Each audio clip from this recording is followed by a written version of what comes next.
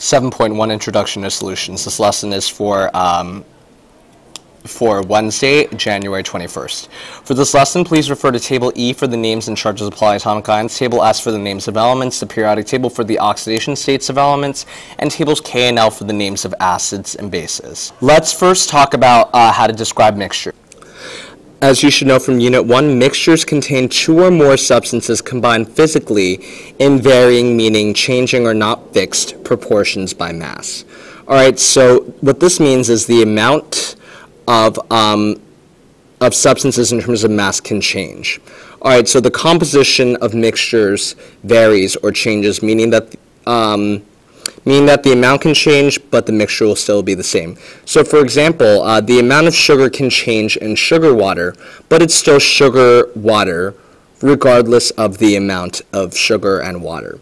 Alright, so if it's 5 grams of sugar in 100 grams of water, or 10 grams of sugar in 100 grams of water, it's still sugar water. Alright, next, because mixtures are formed by physically combining substances, they can also be decomposed or broken down physically as well. Finally, each substance retains its own properties, meaning that the properties stay the same. So for example, sugar water is both sweet and wet, so sugar stays sweet and water remains wet. Alright, so the properties are kept the same, it just means that they're combined physically. The fact that they're combined physically doesn't change what their properties are. Alright, so just to summarize, mixtures, there are two or more substances combined physically in varying or changing proportions by mass. Alright, the amount of something can change, but it's still the same kind of mixture. Alright, changing the amount doesn't change what it actually is. They can be broken down physically because they're combined physically in the first place, and the substances in the mixture keep their properties, meaning that the properties stay the same.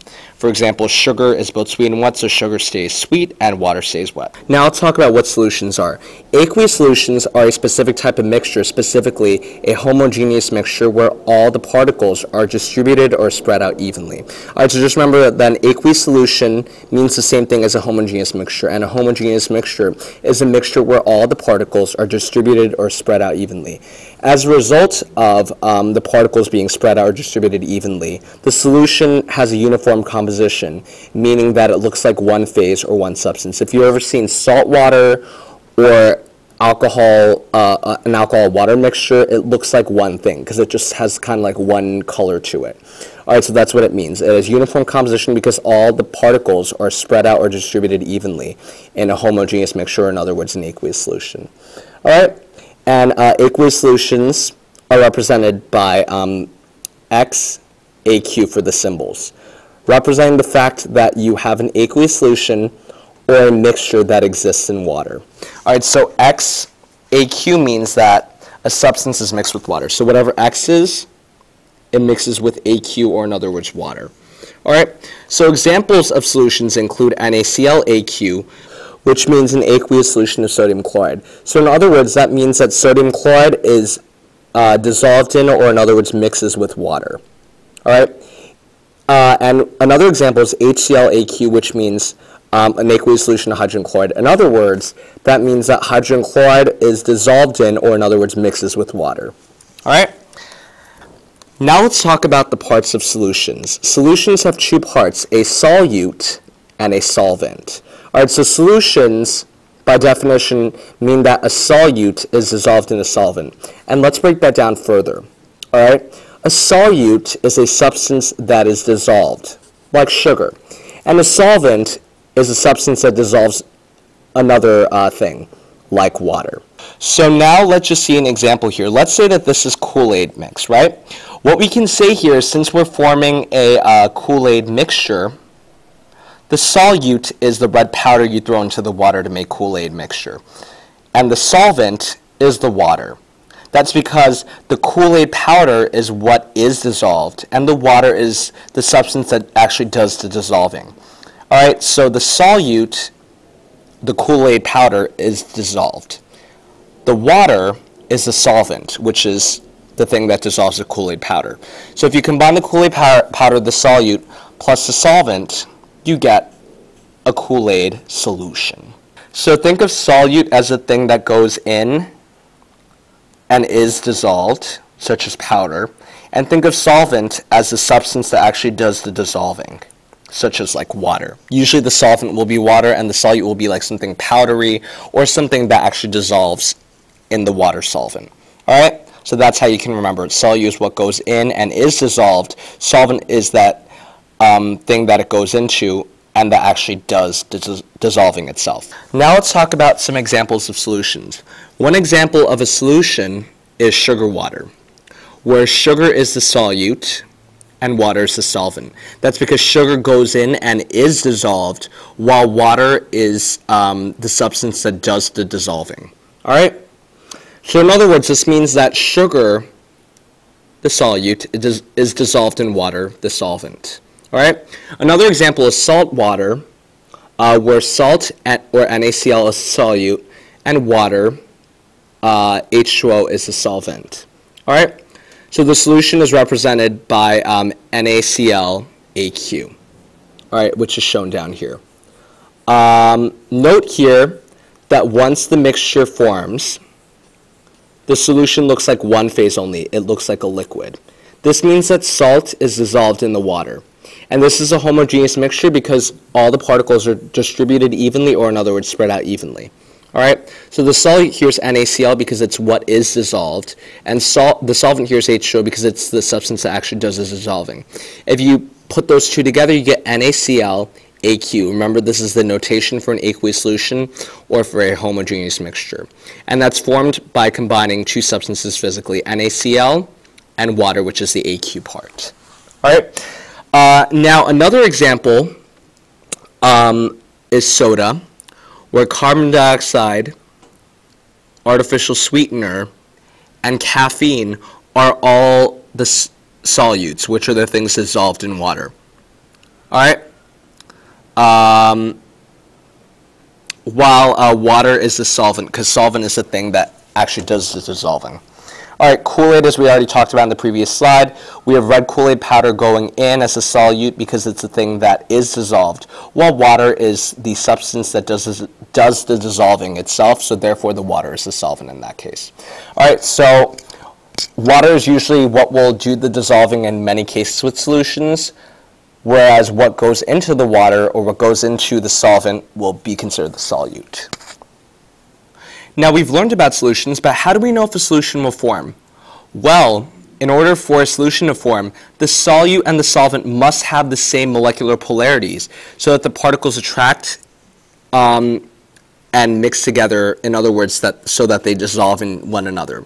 This is because similar molecular polarities allow them to attract and mix with each other. All right, so polar solvents like water dissolve polar solutes like ethanol. All right?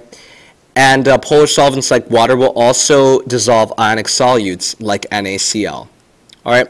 Nonpolar solvents like benzene dissolve nonpolar solutes like fat.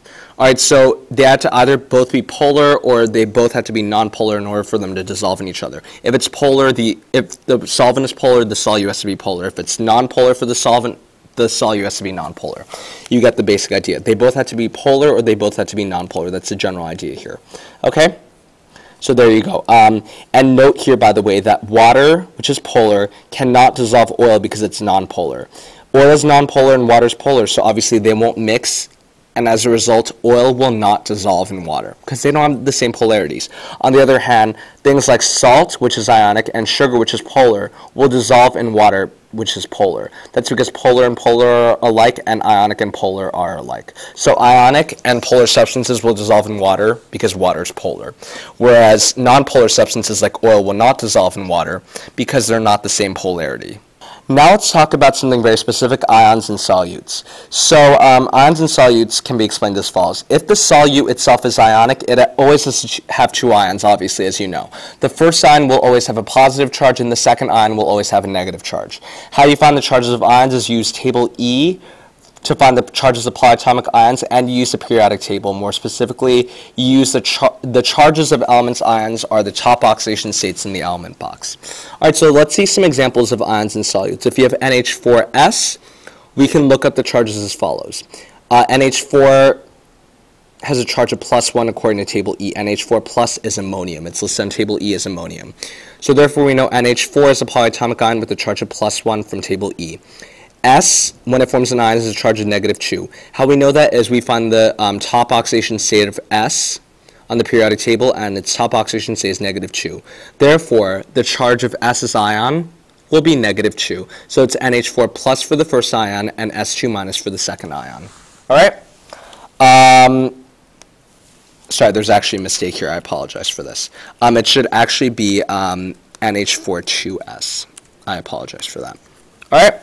Now we have phosphoric acid. So how you can find phosphoric acid is, since it says acid, look it up on table K. Table K lists the acid chemical formulas.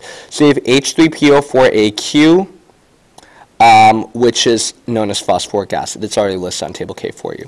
So in order to split the ions up into two, we need to do the following. We look up H's